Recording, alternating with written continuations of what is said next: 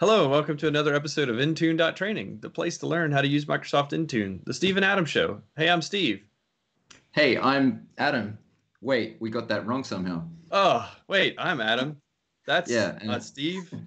that's not Steve. No, hi, I'm Ben. I work with Steve. Steve's currently sleeping in my office, and he wanted me to sort of help out a little bit with this. So here I am. He's currently being the producer of this episode. Yeah, so let's. I'll take a moment to introduce Ben. So Ben is this is Ben Reeder. He works with Steven, and they together create this amazing dynamic duo of automation for Intune. And so Ben is on Twitter. He's powers_hell. Is that right? That is correct. Yeah, and I have all the other social medias, GitHub, and all that sort of stuff. We'll put them up somewhere, I'm sure. Yep. I'll put them in the video description. So we're bringing Ben in. We've been trying to make this happen for a little bit, and Ben has got some just amazing coding background, and we're gonna start trying to do some more videos around. Okay, so now we've shown you how to do it in the GUI, but let's talk about how to do it practically from an automation perspective. And so that's kind of how we're starting. And so today we're going to be kind of revisiting a topic that we've already covered a little bit of, running PowerShell scripts from the Intune portal. And so I'm going to turn it over to Ben and let him kind of walk us through this. Excellent. Yeah, thank you. Yeah, so as you said, a couple of weeks ago, you guys put up a post on just deploying PowerShell through Intune, and you know the many myriad of benefits that you get from doing that. Which, I mean, to summarize, if it's not currently available in the GUI in Intune natively, and you know that you want to do it, you can do it through PowerShell, which is fantastic. But I watched the blog; it was fantastic. And I just noticed that there was a bunch of things I really wanted to, I wanted to be there while you were doing it, because there's so much that I do on this on a daily basis that I just wanted to jump in and help out. So what we're going to do, we're really going to just really quickly rehash the basics of deploying a script through Intune. But what I want to talk about specifically is why you guys should be logging in your code. Specifically around Intune, because if you're doing complex scripts, Intune doesn't natively have any logging for those scripts. And I just want to show you right now why we should be doing that. Okay, so I'm going to create a script that's intentionally going to fail. I probably should say that it should be perfect and then let it fail, keep in line with the Intune training ethos. But we're going to say openly that this is going to fail. I'm not throwing any shade on you guys. You're fantastic. Okay. Speaking the truth in love, that's fine. Exactly. So I'm just gonna set up a couple of variables. This is not going to be a complex script. So we'll just do a region block config client While he's name. typing that, I think in our previous video, the code was, new item, and we created a new folder off the root of the C drive. Basic, but at the end of that video, you can see where we ran into an issue where we mistakenly thought that we could rerun the script if we wanted to, and we discovered that we couldn't. And so hopefully at the end of this, we can maybe talk a little bit about the ways that we can rerun scripts as well. So now what we'll find here, and I believe this is the truth here, is that if the script fails, then it will attempt to rerun natively, but Intune will at least know about the failure and allow that script to continue to retry until it succeeds. But once it succeeds, it doesn't rerun. It never is. That's correct. Something else on the back end. So we don't have to go down that trail yet, but just buying you some airtime while you type there. Yeah, for sure. I think that'll be a good subject matter for another talk. The other thing to note as well, I'm going to stop typing while I'm talking about this, is that if the script fails, it will attempt 3 more times. Natively, that is a hard limit. If you get really geeky, you can change that. But by default, it will only try 3 times. So if your script fails 3 times, it's never going to try again. The idea here is that if it's bad, you need to catch on and fix it. And there are a couple of ways that you can force it to rerun. But yeah, we'll get into that. Excellent. Okay, so we're going to create a folder.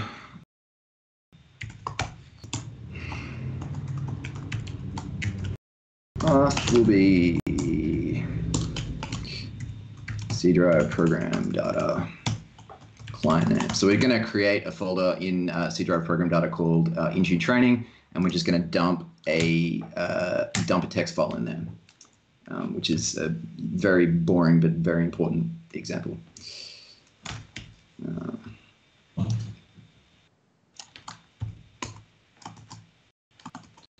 Okay, getting close. New item. Path is example path. It's amazing watching someone who actually knows how to write code, write it. I can produce the same stuff, but not with the same efficiency. It's all VS Code. That's right. Yeah, but you know how to use it. So all we're doing here is we're just going, if this folder doesn't exist, let's create it. I'm putting this in my logging. I've got a very big question mark here because we're not actually doing any logging. But you know, I'm used to doing it the same way. You're just going to rely on that. Okay. Going to put this in a try catch statement, and we can talk a little bit more around why you should be using. It's autocomplete's not going to work. That's fine.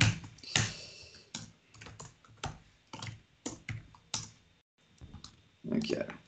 So what we're going to do in our try statement, a text file is going to be called this should be here.txt, and we're going to go new item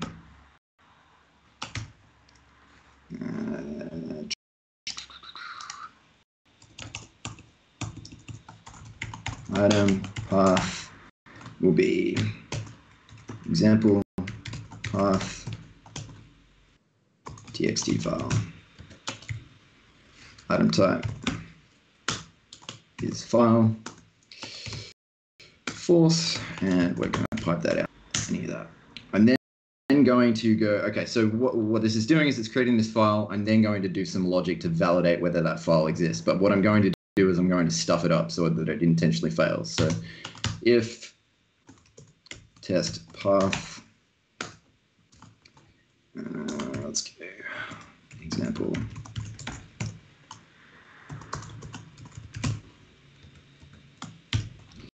And I'm doing the opposite of that. So if this doesn't exist, we're going to throw file doesn't exist. You cooked it. Do a couple of other things here. Silently continue. Else return true. Throw statement is going to essentially bomb out of the script, but because we were in a try catch statement, it's just going to handle that. So we're ruthless about it as well. So we're also going to throw from here.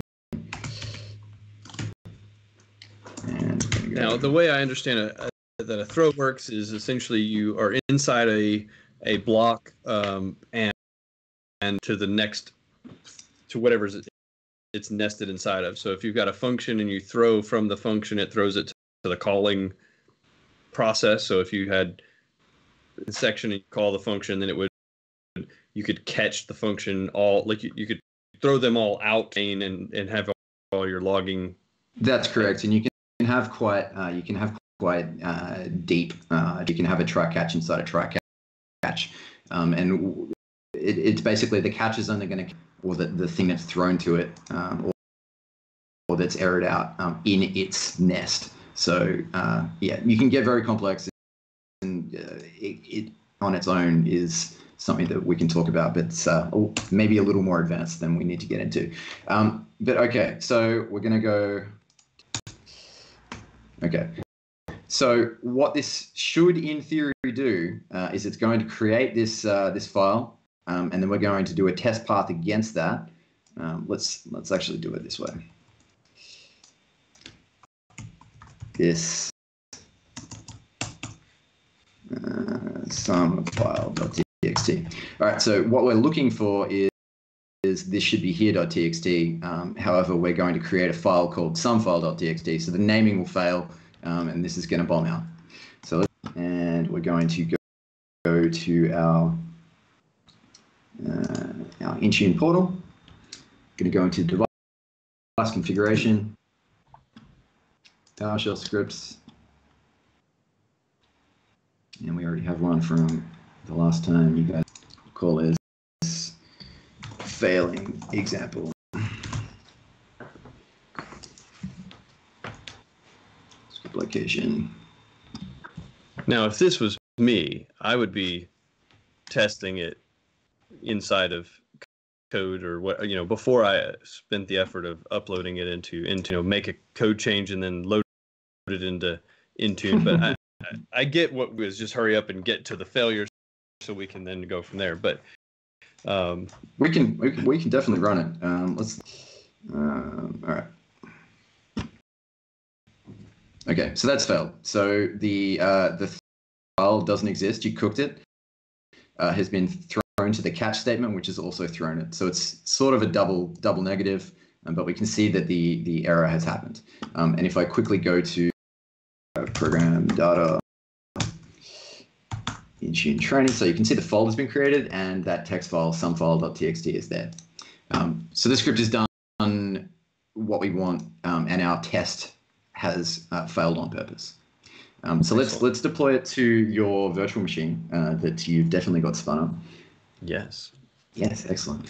All right, let me just find this. Training example. We are going to run it as system. That's fine. I'm going to run it in 64-bit. I strongly recommend, unless you absolutely need to, this should always be set to yes. Because what 64-bit machine should be running on Intune. All right, let's go select groups. Oh, you have been watching our videos. Good job. Yes. What security group should we deploy this to? We've got one. The Intune baseline. That's devices. I believe. Right. License? All right. We'll deploy to license because... Oh, that's users. Yeah. Cool. I actually had an interesting discussion where someone was recommending that it should be deployed to devices the other day. I don't necessarily... Yes. Okay, so we're going to add that. And now, if possible, I'll get you to take over and we'll have a look at your virtual machine and we'll see what's going on. So here we go. Let's see if this works.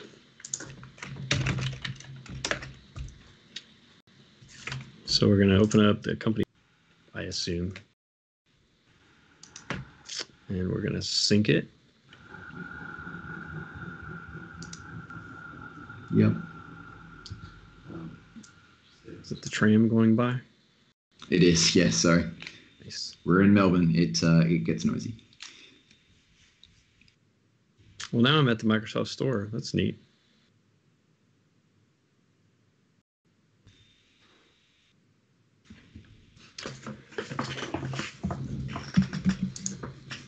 Well, and as is the case, we're probably going to run into some technical difficulties. So this is a 1909 VM that I just spun up, and seems to be confused as to whether or not the company portal's installed.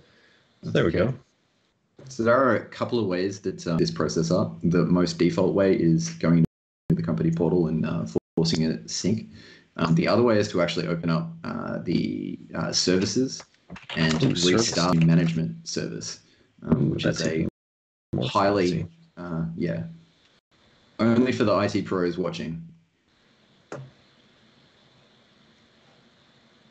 So it's just search on Microsoft Oh, Microsoft Intune management. Intune All right. management. Yeah. So we just either stop, start, or restart. Same process. This is essentially mimicking rebooting your computer or logging off and logging back on. So if we can just go to the Explorer and go into Program Data, yeah, and we'll just wait and see if that Intune.training folder gets created.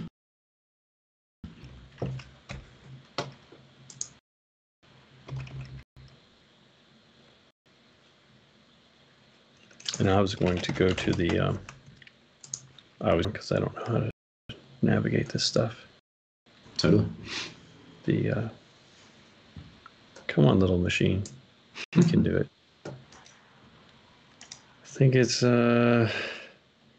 this one. And then this one. All the way here. And then we can do a sync here as well. So this at least tells us our last successful was Excellent. a bit ago. So probably just give that a shot. That we've done this in the company portal, and we've seen that when you sync in the company portal, it doesn't set in there.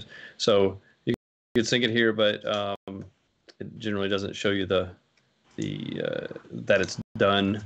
And so I like doing it here just because you can see that it's working. So let's see. Hey, look, it has already run. There we go. Excellent. Okay, so we can see that some files there, and if we were to wait long enough, and long enough is 15 to 20 minutes, that error notice would come back up to the portal, and we could see that it has failed. What the process of attempting to reattempt is every hour, unless every time the device polls, it will attempt to run this again another 2 times. After the 3rd time, it will just go, I don't know, continues to fail, and it will give up. That is where you as an IT professional needs to go in and try and figure out why the script that you've deployed to the client devices isn't working. But that's kind of all you get. There is some sort of deep diving that you can go into the registry to see it's failed.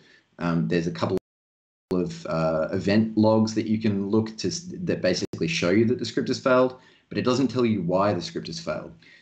So that gets me to the meat of sort of why if you're deploying complex or custom PowerShell scripts via Intune, you need to make sure that you're writing scripts that log exactly what's happening so that you can troubleshoot and so that your support team can identify exactly what's gone wrong. So in this scenario, we know what's gone wrong, but because there's no logging, we just need to know it because we wrote it. So if we go back and we to just put in some very basic logging, I can show you sort of how I do it on a day-to-day basis. So I'll take.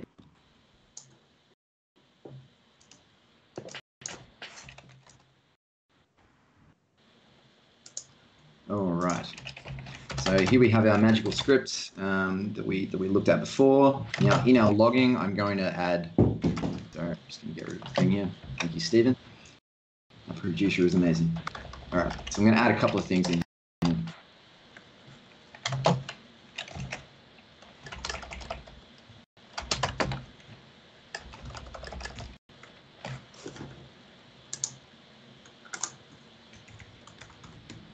Okay, so what I'm doing here is I'm just going to create a variable called log file that is going to be the name of appname.log. Could be, it doesn't matter, but for the inner SCCM know to keep things correct. All right, so underneath here, what I'm going to do is say start transcript. Start transcript.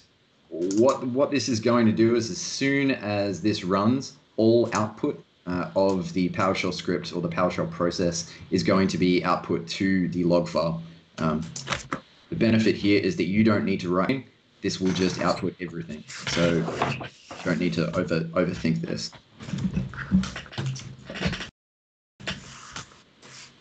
Okay, so we're just going to force that to start running.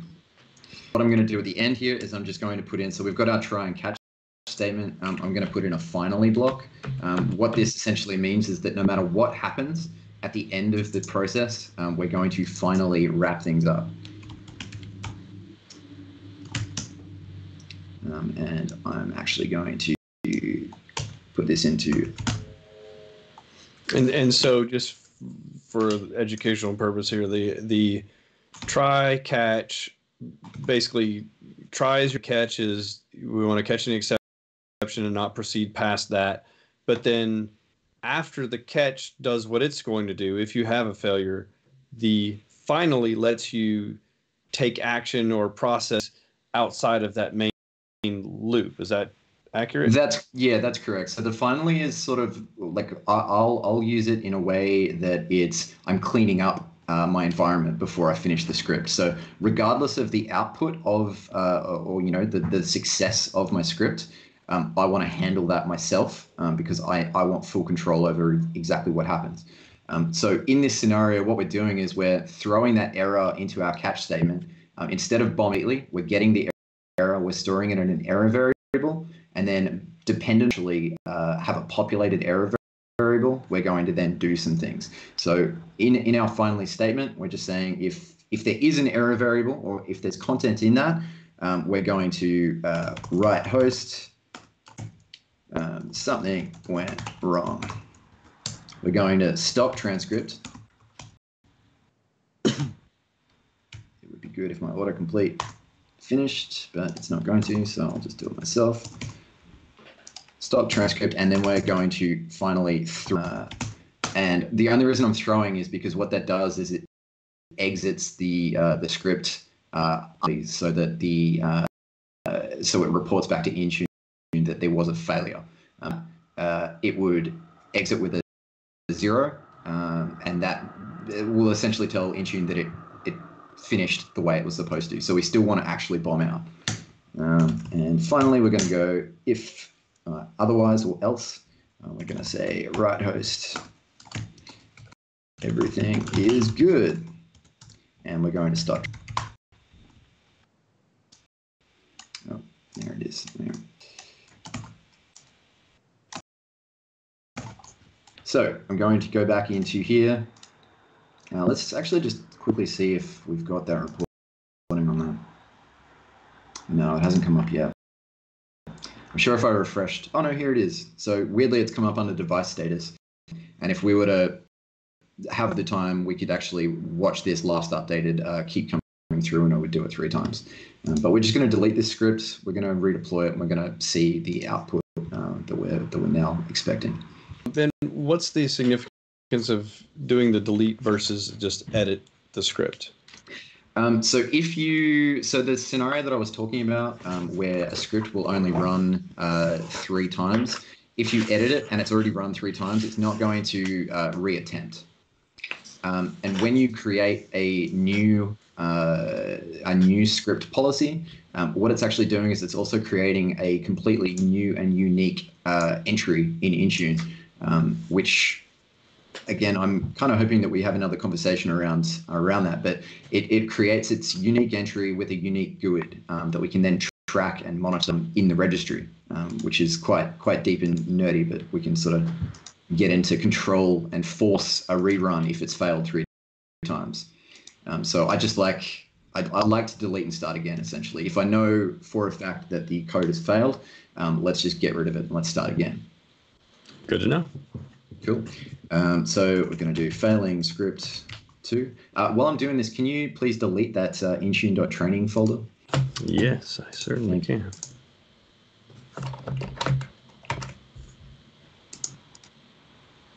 Done and done. Excellent. All right, so same deal here. We're not changing anything at all. I've changed the name of it just so that we know, but we're going to make sure that the script runs and we're going to force it to run in 64-bit. Select groups.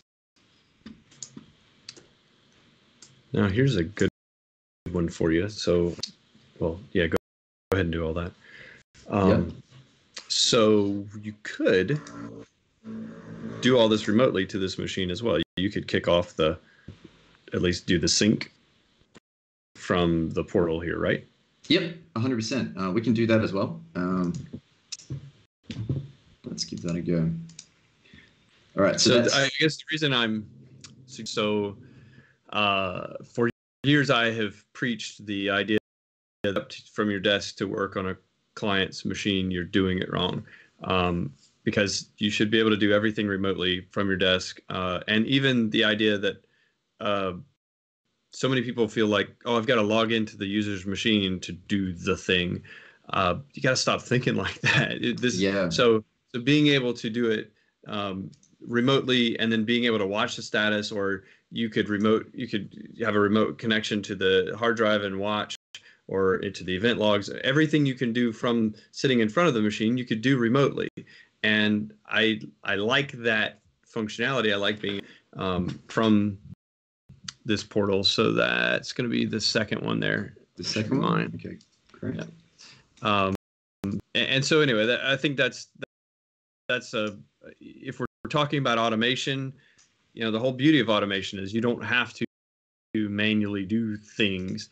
And for the sake of the demo, we're logging in to see it easier. But when you're doing this practically in your environment, you have many ways as possible to not have to physically log in or physically visit a machine to be able to. Yeah, that's a really good point. All right, so I'm going to force a sync from the portal. And I mean, I think we've just shown in this session alone that there's about 5 different ways that you can force a sync on a device, which is really good. So the nerd in me likes killing the service. The user front end is fantastic for people to self-serve their own device, and then obviously from here we can do it as well, which is great. And I suspect there's even some cool PowerShell-y things you could do. Yes, there is.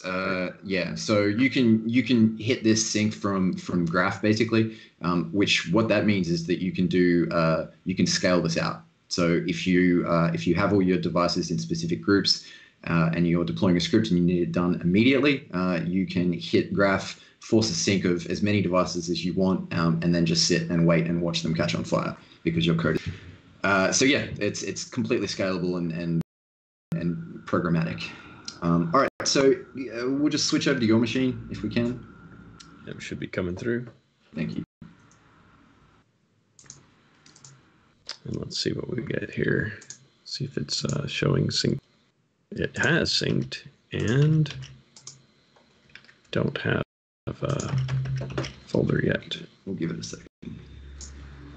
I've found in these scenarios, if you're rapidly developing solutions and you're testing them, that the quickest way to force a repol or a resync is to drop the service. But again, I only recommend it while you're developing your solutions. It should not be the scenario where you go up to your end user's machine and you get into the services. It's shouldn't be your relied upon solution. I agree. So where was the path that you put the log? Was it in the same place? C drive, program data, yeah, Intune training. It's the exact same solution. Okay. Yep. Yeah. I'll just give this a second. Yeah, and from coming from a config manager environment and things, I feel like this is the back end black boxness of all of this is the piece that is probably the biggest learning curve /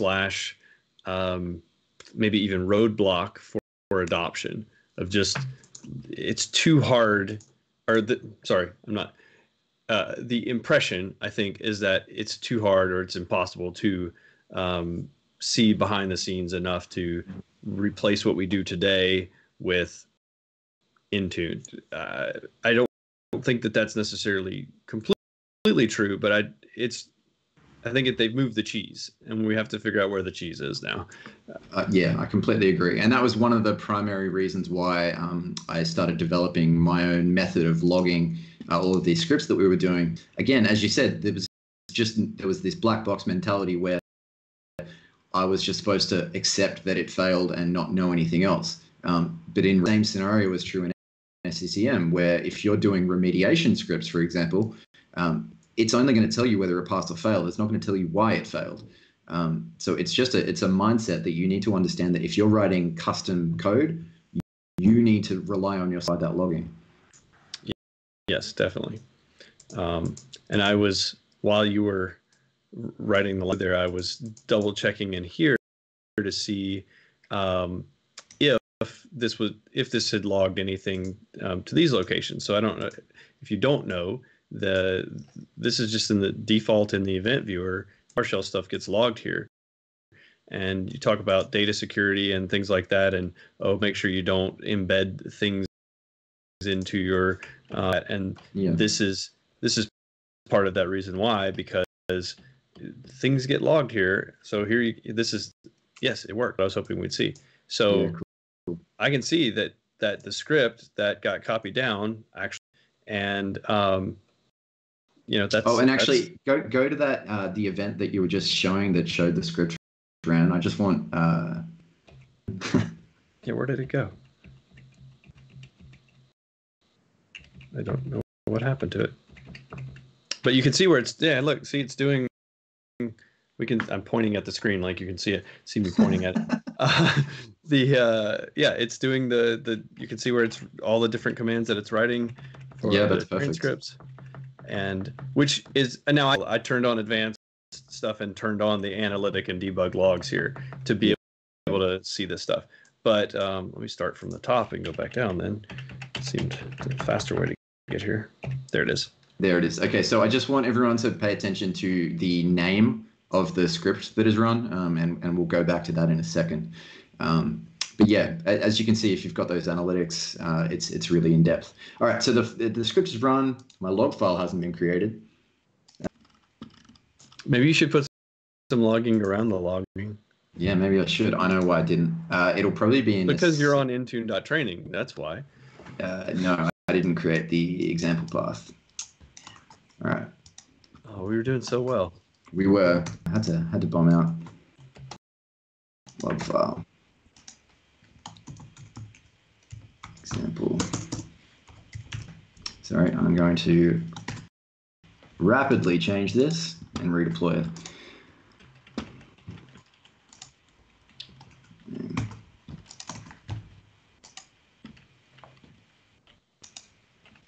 This won't take long.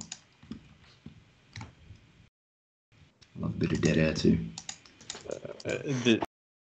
While you're doing now, this debug logging stuff is really great. So if you're still working in Config Manager, if you've messed with CM Pivot or the run scripts option in the console, I found this to be for debugging those things. So if specifically, Ben, you mentioned a minute ago about remediation scripts for configuration baselines and things like that. So if you're running those, if you don't have logging, you can also come in to the logs here and at least see that your script ran, and you can typically see a lot of the content that gets exported from those as well. So it's a great little spot to. Yeah. Okay, so I've just made the change to that logging. I've redeployed it out. Okay. So we'll just, if you can force the sync on your machine. Go. Excellent, thank you.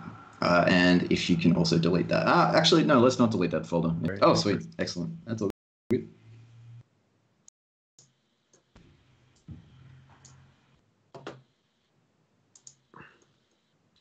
And so I think from my perspective, this is putting the puzzle pieces together, finding the breadcrumbs, finding how do we track the pieces. And so we know that we can come here and we can sync, and we know that we can look in the portal and we can see the errors. We know that we can look at the client and we can see if the scripts ran or not. And so now I can work my way down the path to getting to the result of saying, okay, so did my folder get created? Well, no, it didn't. That's correct. So I think it's nice to follow that trail. Mm-hmm. Yeah, I agree.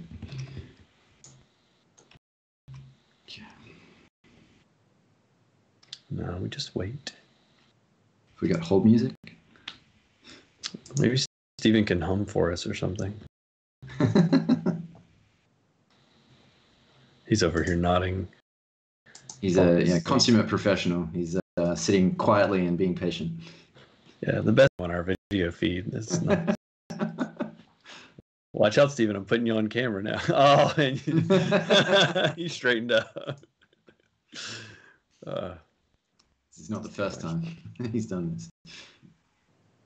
Aha, there we go. Folder. Look at that. Woo! Fantastic. Didn't fail. All right. So what I wanted to really go into, and the primary reason of this is that the power of doing start transcript.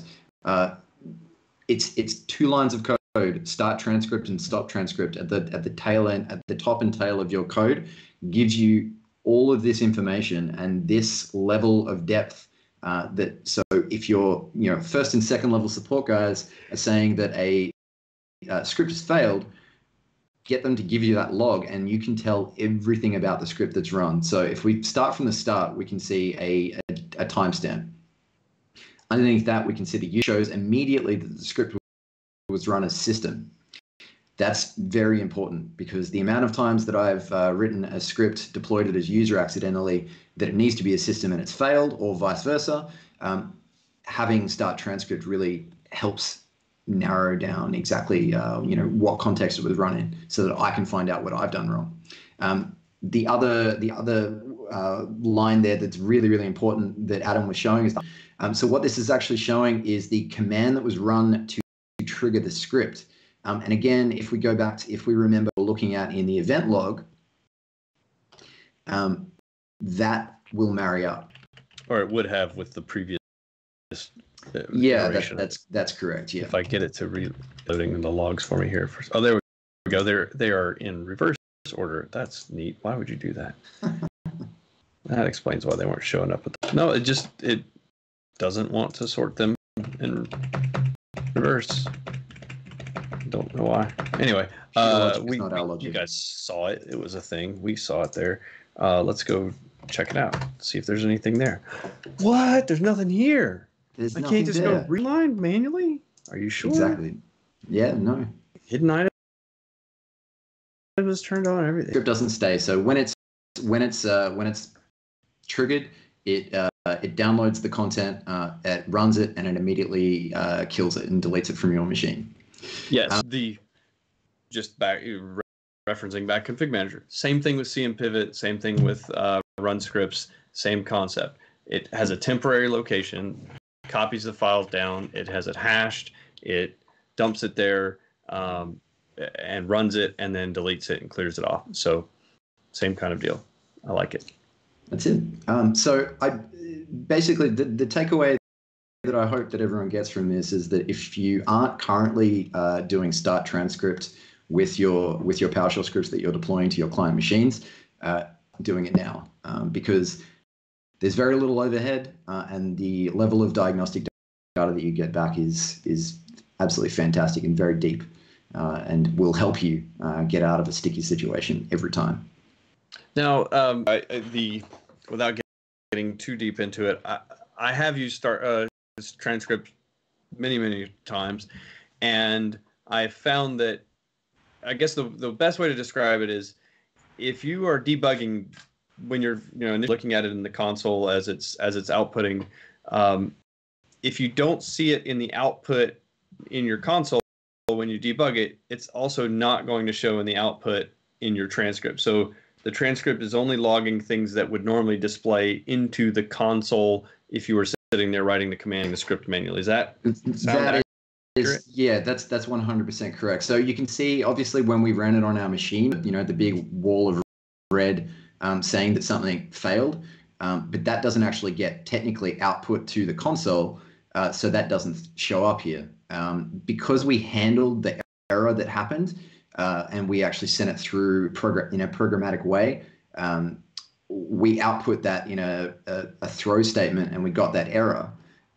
But it's only going to handle, like write output or write host or things like that. Spit out the output of a variable, you would call that variable and things like that. So you just need to write your code in a debug kind of way, so that anything that you actually want to see to put that into your code. Yeah, and I like that. And so for me recently, I was here. I'll see if I can. I'm not going to write nearly as fast and fancy as you, but so I wrote a function that's a debug version of you've got a debug variable, and so it's just function log and almost. It's not VS Code, so it's not going to autocomplete. And then so if I had a param of debug,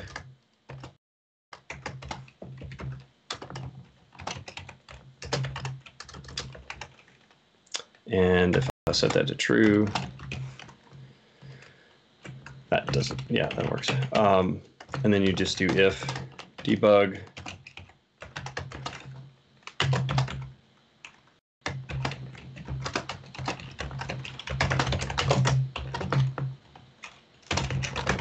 and actually you would end up the param as well. Yeah.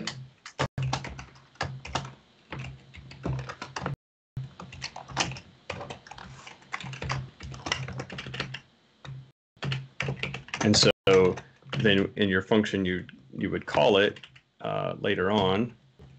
Yeah. Too many. I'm used to VS Code now. I can't even write in this. Yeah, it's making me lazy too. Gross. And so then I would just do a log low, and if I run that, I've got debug set to true, and it output hello. But if I've got debug set to false, it won't output it. Yeah, exactly. And so that's the same kind of deal. And so then looking at this, you could shorten all your write hosts just to a log function like this, but only make it work if debug is on or off, and you don't have to wrap each individual write host in a if because this would be the longhand way of normally doing it, where you'd only want to output that text whenever. And yeah, anyway, I think you get the idea. Yeah, no, that's good. That's good. I'm very much enjoying this. Excellent. Well, Ben, thank you for being on. Do you have anything else? I don't want to cut you off. No, look, I think like I've got a million things that we could talk about, but it's a good starting sort of thing here, just around why it's important that you log. As I said, I'll keep saying it to understand that if you're doing custom PowerShell, you're in charge of logging. If you don't do it, you won't know, and you won't know why it failed. It's that simple, and it's not hard to implement this stuff. So I really think we need to start leveling up our script being taken seriously when we're doing this sort of stuff. And one really good tip is go cheat. Go steal people's code from go to GitHub, go to anybody's blogs, go take code that other people did and use that as a starting point. If you don't know how to do it, go find great examples. You don't necessarily even have to go, post on a forum and wait for somebody to give you an answer. Go dig around. If you see if you get someone's code and there's a function or a thing that's happening in there that doesn't take the function name and go and search for it in GitHub or Google Bing whatever, and go look. Yeah, whatever. They're not sponsored. That's one of the things I do. Like if I've got a DLL that's referenced in a thing and I'm trying to figure out the syntax, I will go search for that DLL in GitHub and get it and how someone else is using it and how somebody else is interacting with it. And God, I'm really trying to keep a straight face. Way to go, Stephen. You're doing. He's being the consummate professional producer. Yes. Yeah.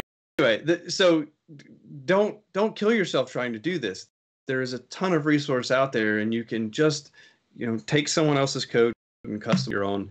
The idea here is that if you think about what we're doing in automating things, the reason why we're writing code so that we can do things faster and more efficiently and in a more repeatable fashion. If that's really the case, then automate your automation creation process. Go to start, exactly. Don't write it from scratch. Don't get there reinvent as the quickly wheel as possible. No one's going to judge you on how how you got there. Just get there as quickly as possible, as effectively as possible. That's at least my kind of philosophy. No, I mean, completely don't agree. really steal stuff, but you know what I mean. Yeah. Anyway, well, thank you, Ben. This was very enjoyable. I'm looking forward to more of these sessions. Hopefully, we can get our schedules all synced up to be able to work some more of these in. And we're gonna start just kind of diving in deeper on all of this Intune stuff. And so glad to have you as part of the team. Thanks for having me. And bye, Stephen. Bye, Stephen. All right. So yeah, the Twittery thing. I'm at AdamGrossTX on social media, and you got Ben. Is it powers_hell? That's my Twitter. Yep. Yep. And we'll have all the other bits and pieces in the description of the video. So thanks for joining us, and be sure to subscribe. We're releasing a video roughly every Monday night, Tuesday-ish, depending on what time zone you're in. We're shooting for it anyway. Sometimes I forget. So anyway, thank you guys for your support, and come back and see us.